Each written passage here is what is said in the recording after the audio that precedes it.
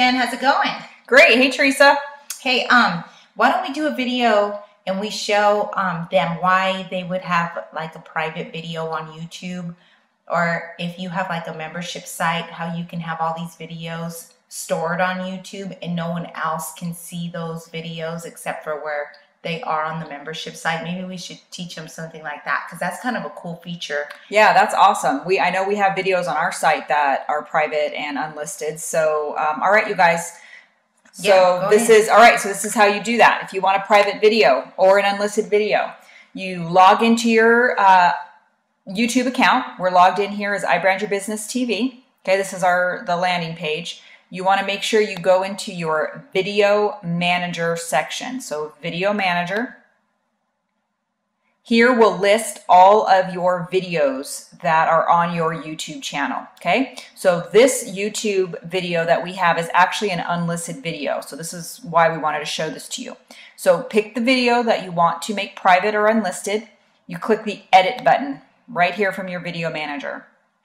You scroll down, and right here on the right hand side it says privacy settings. So we're going to go through these different privacy settings. So the first one is public, and it says right here anyone can search for or view. Okay, well, we don't want this video to be searched or viewed. We want this one to be unlisted. And the reason we want this unlisted is we want this to go to a select number of people. We did a private coaching session with a group of people. We recorded it, we turned it into a video, and those people are the only ones that get to have the link to this video. So we made this video unlisted. You want to make sure down here that you always hit Save Changes. And then what you do is when you go and get your link to share this information, right? So you click on the video and you go to the share button right here. This link is what you want to share, that you email to whoever you want. So if you have a select group of people that you want to have this video, then you send them that link. The only way that they can get to this video is by clicking that link. Okay, so now let's go back and let's say you want to actually make it private. Click on the edit button again.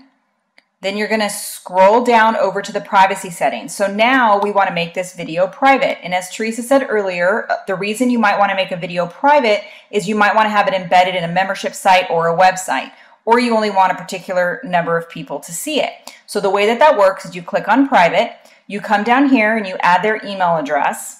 Now, what that means is when you email them with the link, they have to be logged in as that email address. It's basically like giving them permission or giving them rights to see that video. Right, that's just for the link. For the link, awesome. Yeah. Embedded would be something different.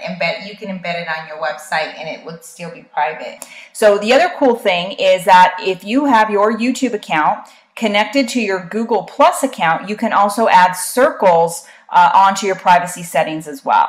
So you guys, we hope that helped you. We really wanted to share this with you. If you liked it, or would please leave a comment and share it with your friends. And of course, please subscribe to iBrand Your Business TV. Thanks, you guys.